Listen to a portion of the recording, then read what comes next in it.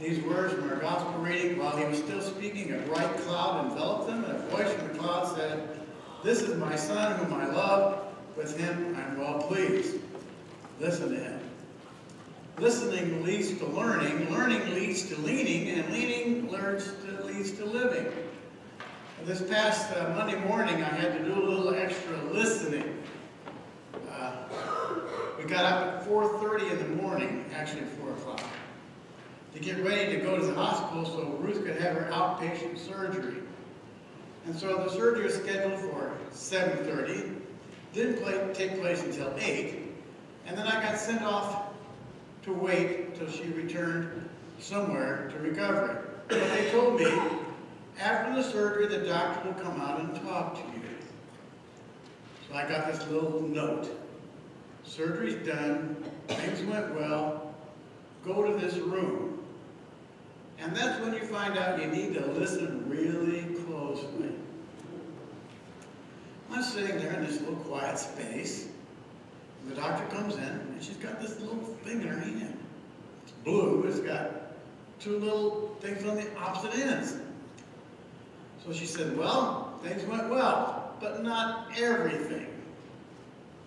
We were supposed to put some screws in, but the screws wouldn't hold. So I put in 2 cross wires. That's more information than I needed to know. And she said, now this is this little bulb that you're going to use to inflate the air cap on her leg. Really? One end you inflate it with, and the other end you deflate it with. I listened closely. Because anytime that boot comes off, and it's only when she's not walking at all, and she's not walking very far, you got to know how to take it off and put it back on. I'm glad I listened, for the most part. I didn't see the boot until after I got home. Found out that it's not quite what I thought it was. But had I not listened, that little bulb wouldn't have done me any good, would it? There's a difference between hearing and listening. Today I pray through the work of the Holy Spirit you'll not only hear, but listen. And one of my favorite pastors who lives in Tennessee would say this, only his word spoken, only his word heard. Take home what God speaks to you and apply it to your lives. First of all, listen. God speaks to a number of people directly and indirectly on the Mount of Transfiguration. God speaks directly to Peter, James, and John, and directly and indirectly to his Son, Jesus Christ, our Savior.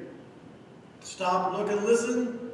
Witness what took place in the Transfiguration. For most of you, probably almost all of you, this is not your first Transfiguration sermon. You know the story. I'm glad we had that Old Testament reading where Moses goes up on the mountain.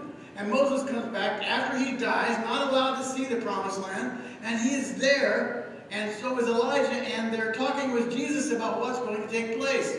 We're not going to get carried away with this, but you realize that Moses and Elijah are alive. A witness to a resurrection of sorts before Christ was raised from the dead. Isn't that great? Another witness for you and I. And God speaks to Peter, James, and John and says, this is my Son, my beloved Son. Listen to him. Father, Son, Holy Spirit. Another witness to the Trinity that we all teach and believe in.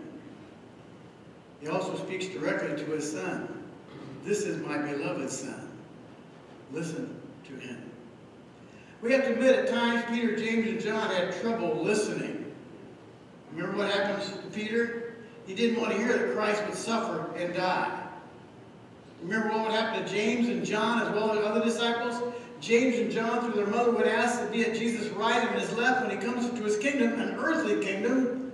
And Jesus says, oh yes, things will happen, but what's going to happen to you won't be so pleasant because you're connected to me. God speaks directly to us, and at times we have trouble listening. At times we are more likely to listen to the world around us.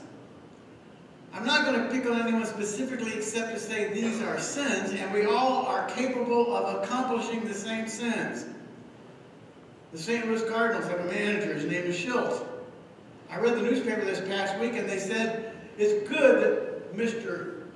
Schultz is like a Jekyll and Hyde. Can you imagine that? It's good to be a Jekyll and Hyde.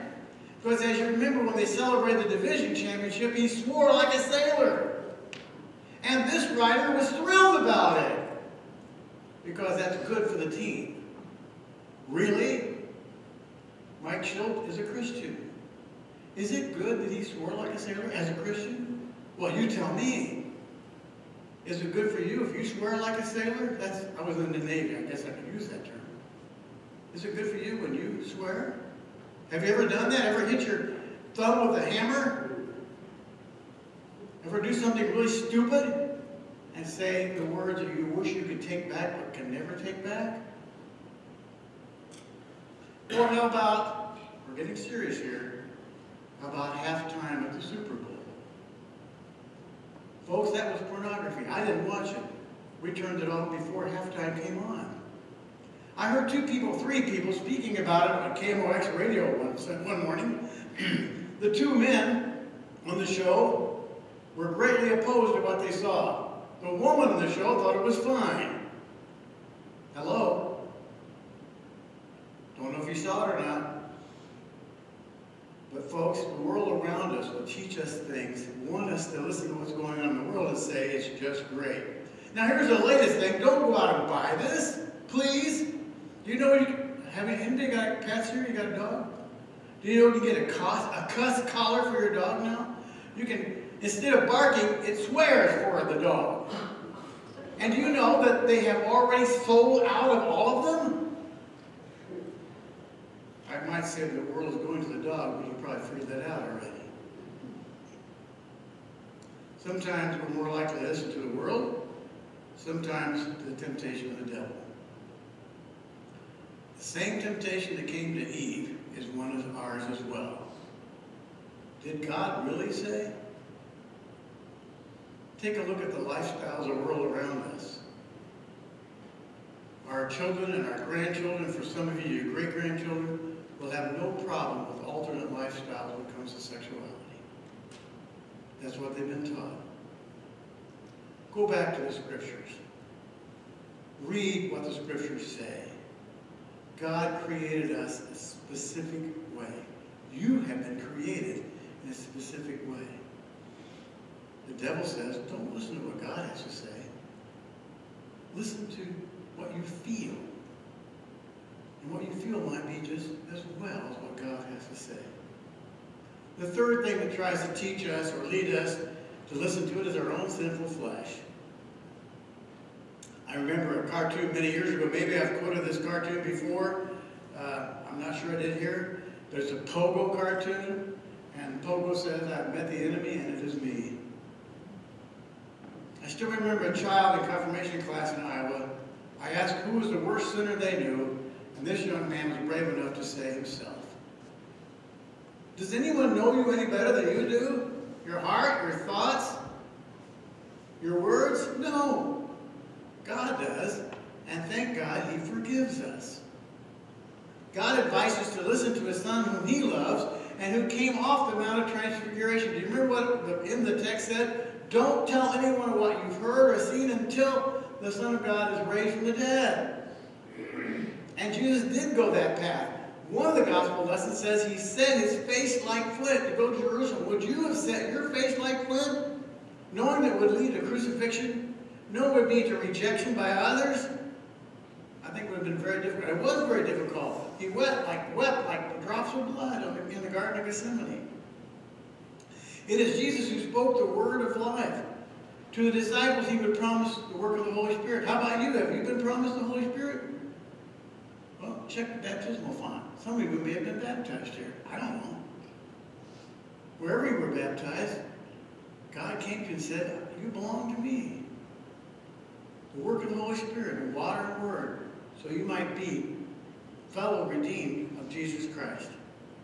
It's Jesus Christ who continues to speak the word of life today. One of the promises he made through the disciples was, whoever sins you forgive, they are forgiven. Did you get that this morning? Your sins are forgiven anew this morning. That's one of the blessings in being in worship on a regular basis. Is you probably, if you're like me, you sinned this past week. But yet, in the midst of that, God promises to forgive you when you confess your sins. Listen, learn, lean, and live. Learn. Peter learned sometimes the hard way. You remember what happened when Peter spoke to Jesus, said, no, you should not do this, you should not be killed? Jesus says, get behind me, Satan. Really? Peter sometimes learned the hard way. Jesus says to Peter, before the rooster crows, you'll deny me 3 times. Remember what Peter's response was when Jesus looked at him? He went out and wept bitterly. He realized that Jesus had spoken the truth about him.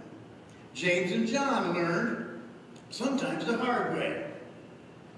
There's a situation, I don't remember exactly which village, where James and John said, hey, Lord, you want us to call, why don't we call down fire and hail and destroy these people? And Jesus says, no. He rebuked them. When they asked if they could sit on the right and left when you come into your kingdom, Jesus says, oh, you'll go through certain things like I do. But to sit at right and my left is not mine to give, but my Heavenly Father's. Sometimes we learn the hard way. Think of the last time you had to learn the hard way. It may have been something that happened to you that you just can't believe it happened. Something you regret, perhaps, for the rest of your life. Think of when it was the last time you cried out to God because of some bad decision, some lack of faith, or the like. It's amazing to me that sometimes I can look back on my life and the bad decisions are the ones I remember, not the God-pleasing decisions, and not all the blessings that He's given. When that happens, go back to the cross. Go back to the empty cross and see what Christ did for you. I love this quote from the Proverbs. It's also quoted in the New Testament. My son, do not make light of the Lord's discipline, and do not lose heart when He rebukes you, because the Lord disciplines those He loves, and He punishes everyone He accepts as a son. Listen to Jesus' own words. I am the true vine, and my Father is the gardener. He cuts off every branch that bears no fruit, while every branch that does bear fruit, He prunes, so that it'll even be more fruitful. How's the pruning going in your life? As long as you have life and breath, God will continue to prune, because He wants to make you into someone who can reflect Christ in their daily lives. Listen, learn, and lean. This is the gracious invitation of Jesus.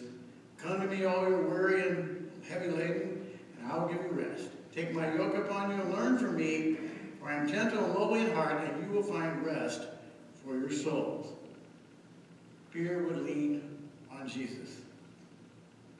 Remember what happens after the resurrection? There's an encounter of Jesus and Peter and the other disciples. And Jesus asked Peter 3 times, do you love me? How many times did Peter reject Jesus? 3 times. And in fulfillment of that, Peter became a great ambassador who write the words of our New Testament reading today. Became an ambassador for Christ. John would lean on Jesus. Matter of fact, he would lean on him probably directly at the Lord's Supper, that first Passover meal. But who would Jesus give his mother to take care of? He looks at John and says, behold your mother. Looks at his mother and says, behold your son. And John would lean on Jesus. Matter of fact, John would live to be the oldest disciple. He learned to lean on Jesus. You and I learn to lean on Jesus when we come to Him in prayer. Is there anything too small to pray about or anything too big to pray about? No way. You can pray anywhere, anytime. You don't have to speak it out loud. It can be a thought, and the Lord promises to hear your prayer before you even ask. What a great blessing that is. You and I learn to lean on Jesus when we come to Him in confession. We are burdened with guilt. We're burdened with the inability to carry out what God wants to see in and through us, and He hears our confession. We come to Him who listened to His Father. As He died on the cross of Calvary, He would say, Father, into your hands I commit my spirit. He lived a sinless life in order to be the perfect sacrifice. He died to take our place. It's an empty cross we find for living, now and eternally. We come to Christ at the Lord's Supper. We continue to come to Him as He has the words of eternal life. And for many of us, we've come to cherish the red letters in the Bible. I would encourage you to buy one of those books.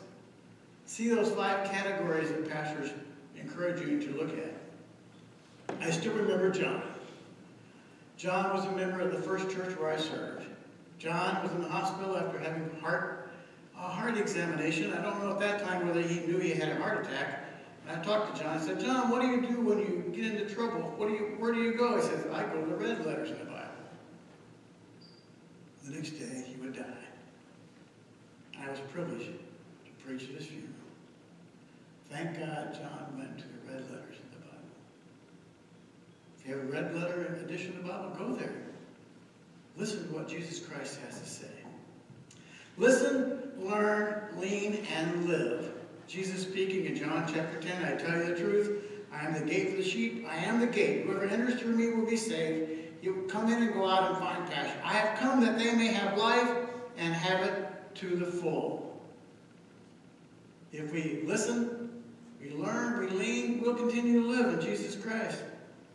Let's go back after the resurrection. Jesus never abandoned his disciples. The first thing he offered them after his resurrection was unconditional peace. And he will never, never abandon you. A couple of days ago, I woke up early in the morning and these 3 words came to me. I think I must have been thinking about the sermon, not sure. Live life today. Tomorrow's not here yet. Yesterday's gone. When that thought came to my mind, the first person that came to my mind was Kobe Bryant. I think he's 41 years old. Kobe's not with anybody anymore. Oh, he's with the Lord. He's a Christian. How old are you? If you're above 41, do the math. If you're below 41, Lauren and Molly, do the math.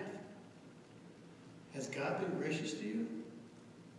If you come to Bible class this morning, you'll find out a little bit more about what that means for us as we live life today. What does it mean to live life today? Here's some words that I'd like for you to keep in your mind. Sin boldly, repent often, worship his majesty. Sin boldly, those are not my words, those are Martin Luther's words. Now, it doesn't mean go out and do whatever you want. He says, go out knowing you're a sinner. And know that God will work even in the midst of your sinfulness. Isn't that great? Secondly, repent often. How often do you have the opportunity to repent? Every time you become aware of some sin in your life. God doesn't say, wait till Sunday, I'll talk to you then. Or when you feel better. Or when you've made up for your mistake, whatever it is. Confess. Be sorrowful for what's going on in your life, and he will hear your prayer and forgive you. Sin boldly, repent often, worship his majesty. One of my favorite songs is on a CD that I have in my car that I play quite often, or when I walk around the track, is Worship his majesty. Worship his majesty, unto Jesus be all honor, glory, and praise. Majesty, worship his majesty. Jesus who died, now glorified, King of all kings. What a great way. And worship doesn't take place only on Sunday. We live lives of worship every day. And Christ's continuing benediction will be there when there's no need for a benediction. Remember, this comes centuries ago. The Lord bless you and keep you. The Lord make his face shine upon you and be gracious to you. The Lord look upon you with his favor and give you his peace. Now, what sign is there for you to see as you listen? It's the cross. In a way, it's the holy cross in Christ. Amen? And now may the peace of God that surpasses all understanding guard our hearts and minds in Christ Jesus and life everlasting. Amen. Our service. We'll get there. Okay. Don't yell it out. Just raise your hand if you know what this is. The phone. Okay, thank you so much. Don't yell it out.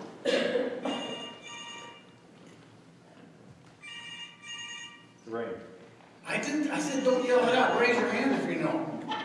We have one and one back there that's not paying attention. Okay. Okay, what is it, folks? Wisdom. For what? Lauren and Molly, would you agree? All right, so let's make sure we know what this is. Lauren and Molly, this is a phone. This is what a phone used to look like, right? Now, there's a difference. What do you do when you hear the phone ring? What do you do today? I heard this by a comedian. This is yesterday. What do you do when you hear the phone ring? Take a medicine. Yeah, you get a message. You don't answer it anymore. You let it go to voicemail. And then if you're like, and we're video recording this, then if you're like one of my children in my family, they don't answer, they just text. If I want my son to talk to me, I have to leave a text for him to call me. Okay, so you need to listen when the phone rings. And then you can choose whether or not you're going to do what it says. Now we're ready for the next one? Rick, raise your hand if you know what it is. I love this one. This is cool.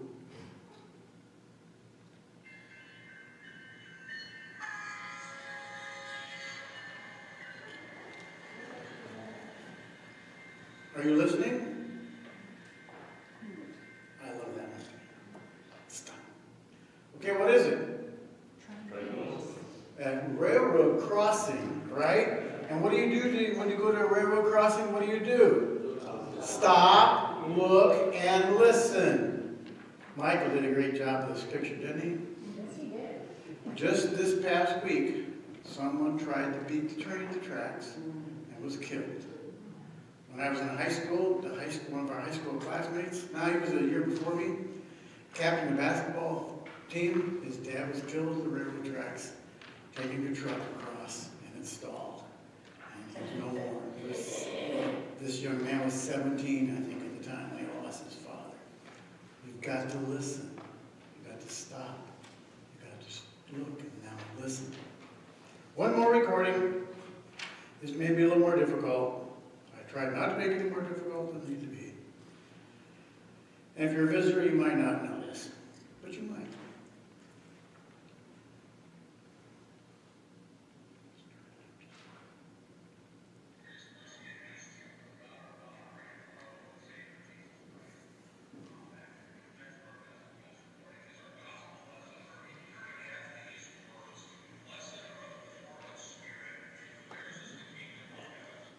Anybody know who this is?